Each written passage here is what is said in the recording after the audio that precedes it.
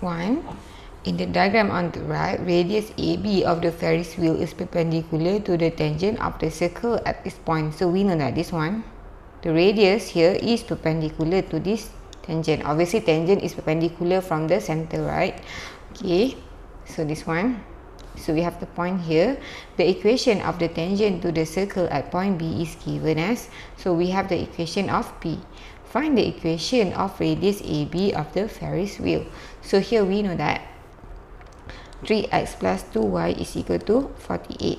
So here y is equal to mx plus c. Then you can get your m. So 2y is equal to, so you bring to the back, 3x will become negative 3x plus 48. So now you want y, you divide everything with 2. So negative 3 over 2x plus 48 over 2.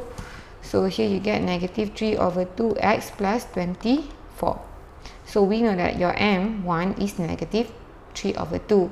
So when it mentioned perpendicular, you know that m1 times m2 is equal to negative 1. So basically this is your m1. So m2 is equal to, so m1 times m2 negative 1, m2 is equal to negative 1 divided by m1, which is equal to negative 1 divided by, so negative 3 over 2. So here you get, so here you get 2 over 3, because you see here this one is negative, negative and negative can be cancelled out. So when you divide fraction, so it's actually 1. So divide with 3 over 2 is actually multiply 2 over 3. So this one, or you can just directly key in inside your calculator. So you get 2 over 3. So you know that this line, the gradient m2 is equal to 2 over 3. And we know that it's passing this at this point, which is 8, 12. Now we can get the equation. So y minus y1 is equal to m x minus x1. So this is a formula to use equation. You can also find this one, but this one is quite long because you need to find your c first. But if you use this formula, you can directly get the equation. So here you have 8, 12, right? So we know that this one is x1, this one is y1. So y minus y1 is 12, our m just now is 2 over 3. So x minus x1 is equal to 8.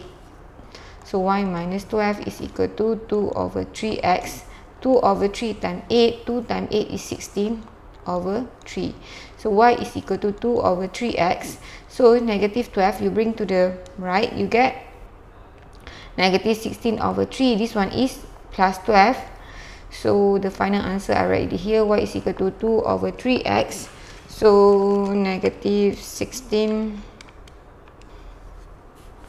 So here negative 16 over 3 plus 12. So here you get 20 over 3. So this one is you get 20 over 3. Alright.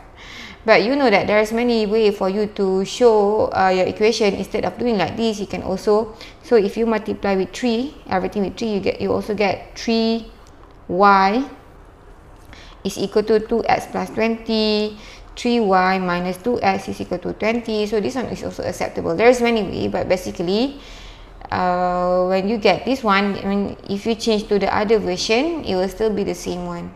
Okay.